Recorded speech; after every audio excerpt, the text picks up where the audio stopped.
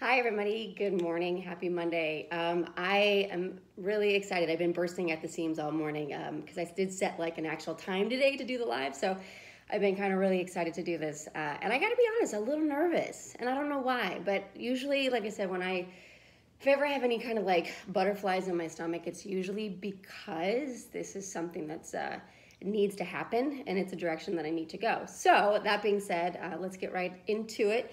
Um, Obviously, with everything going on in the world lately, I mean, it's just, I don't know. If you ask me, the world is going to hell in a handbasket. But, and of course, like a lot of the anti gunners out there, they talk about, oh, this is a gun issue, this is a gun issue.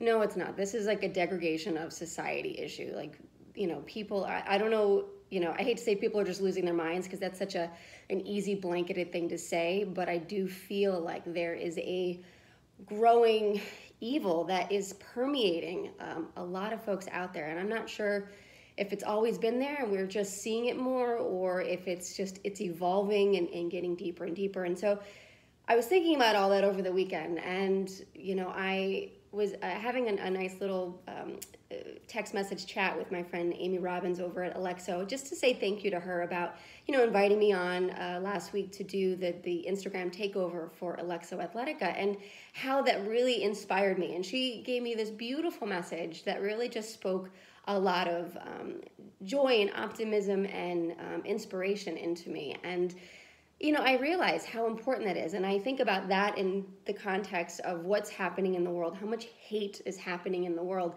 And I feel like that's where we're slipping, perhaps. So the scripture that I found today that I thought was so on point with everything going on is Hebrews 10, 24 to 25. And it says, "And let us consider how to stir up one another into love and good works, not neglecting to meet together, as is the habit of some, but encouraging one another, and all the more as you see the day drawing near." And I mean, my gosh, like, how important is that? I mean, when we're growing up as kids, we know what that's like to feel encouraged, to be inspired and told that we're good at something, and kind of given a pat on the back. We know that as children. We need that as children, and then somehow we become adults, and suddenly we forget how valuable and how important that is. And not only do we not feed it into ourselves, how do we not speak and stir up all of those love and good works within ourselves, but we have a tendency to not think about those around us, and how easy it is to speak righteousness, to speak inspiration, to speak love, to speak empowerment and encouragement into others. And we have that ability, and a lot of times we don't take action on it. Something as simple as, I'm kind of the habit that if I'm out about and I see, someone, see a woman maybe with a pair of shoes that I like or something that she's wearing, I'll compliment her. And it could be a total stranger. And it's amazing how instantaneously, wherever her mood was, it just shifts. And there's like a real connection there, even if it's just for like a split second. And you're feeding into someone's self-esteem, you're feeding into their heart and into their soul, and you're hopefully maybe in that one moment brightening their day. And and I feel like, okay, so where does this start? And I think oftentimes speaking those good words, those good messages into others starts within our own home. I mean, it's definitely, I think it's a domino and it's a ripple effect of where we need to spread it outward as much as we can. But I also feel like within our own homes, sometimes we lose touch with how important that is. I mean, between, spouses, couples, boyfriend, girlfriend, it's like how often, I always like to tell women, we have these great men in our lives, and most of them, they want to be providers, they work hard, maybe they work multiple jobs, they may not talk about the insecurities that they may have, the fears that they may have about not being enough, not being good enough, not providing enough for their families. And I think for women, when I think about this passage, this Hebrews 10, 24 to 25, I think about how can we feed into the souls of the men in our lives? How can we give encouragement to let them know that we recognize all that they're doing for us? We recognize that they may have fears, and that, giving people the permission to try and fail, I think is so important. So oftentimes, people put these unrealistic expectations on ourselves. And I definitely think men, and a lot of times in our society, good men have that expectation of wanting to be, 200% for those that they love. We as sheepdogs, if we conceal carry, if we're somebody who, defends the Second Amendment rights, we are so clear about what our objective is when we want to bring self-defense, when we want to defend our loved ones in battle. But sometimes we forget how that begins with just the words that we speak. And so I encourage women to, take the time, even if it's just a quick text message, to your spouse or to your boyfriend or whomever, your significant other, and, breathe encouragement in them. Breathe love into the fact that you recognize all that they do for your family, all that they may struggle to maintain, and that they may have fears, and that it's okay, and that you support them. And I do think that's important because, women, we're very sensitive types, and we love to be complimented, and, there's a lot of those emotional needs that we're pretty open about needing. But I think sometimes it's very hard. I mean, we live in a society where women, this whole movement of feminism has been hijacked by the left, and it's become this very weird thing, like, we don't need men. I'm sorry, like, I'm a woman and I love having a good man in my life. Like, to me, that completes the picture, that completes the sort of the world in which I think God really wanted and created for us. So I value a good man in my life. And I'm a really independent woman, and for a long time it was really hard for me to just say to a man, like, hey, I need help, or I need this, or I need that, because usually I was like, no, I'm gonna do this on my own. And that was my own version of like female empowerment. And now my version of female empowerment is what I can do, how I can breathe that sort of encouragement in others, and especially in my significant other. So, I think for women, it's okay to not always have to be in charge, and not always be in this sort of place of you're strong and independent, and to really breathe some encouragement into your spouses. And on the flip side, for men, I think God bless you that you are so driven to be productive, to be providers, to be caring, to be sheepdog, to protect your loved ones. And don't forget that, sometimes a woman, it's something very simple. She wants to know that she is significant to you as well. And I think a lot of times men, they're more of action. So to a man, going out in the world and, earning a paycheck and being able to put food on the table, in his mind is very much like, this is my sign that I love you and I care about you and I want to support you.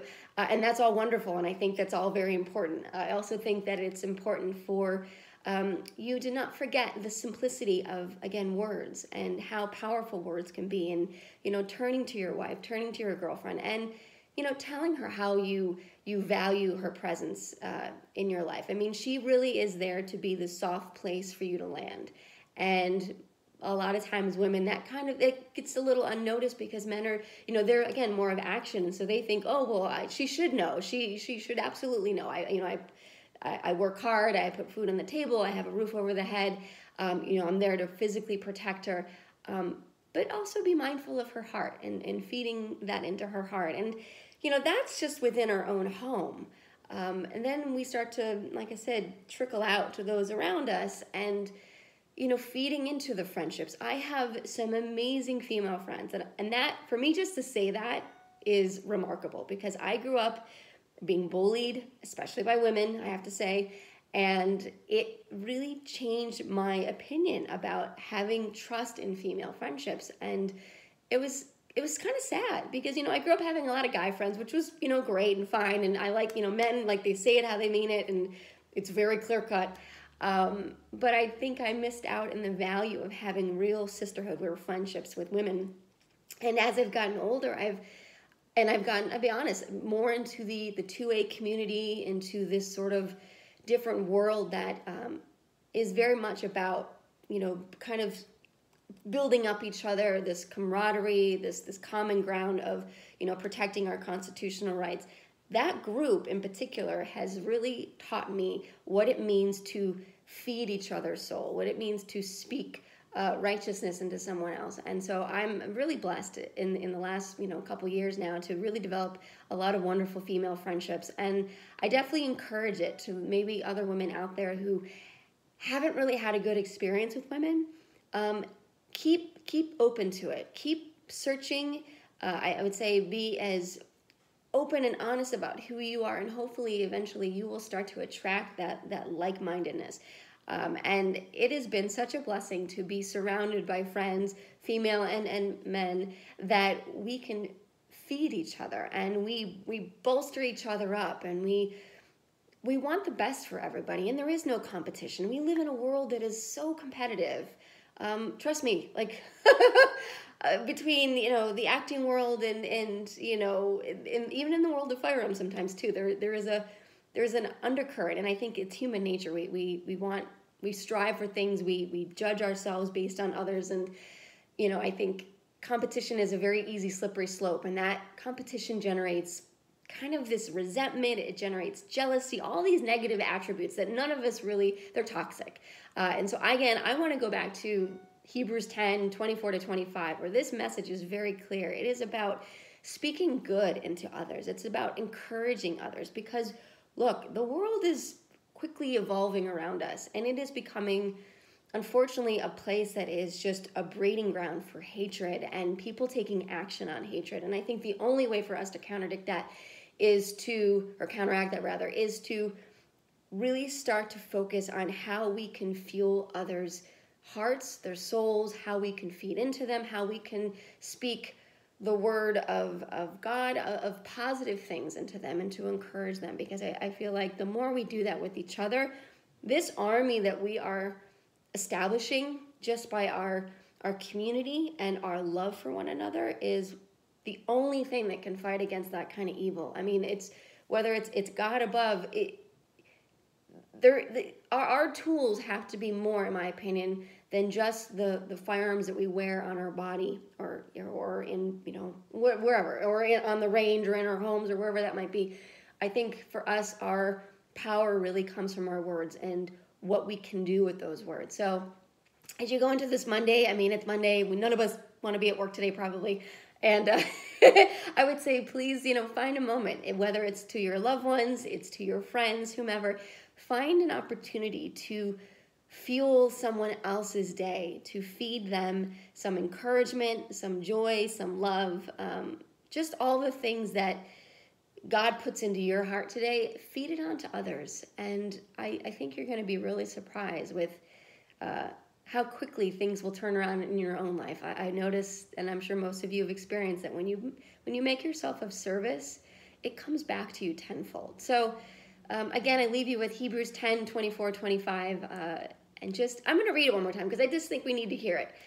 And let us consider how to stir up one another to love and good works, not neglecting to meet together, as is the habit of some, but encouraging one another, and all the more as you see the day drawing near. So I'm just going to leave you guys with that. I hope you guys have a blessed and happy Monday. Be well, stay safe, and I'll see you guys very soon. Bye-bye.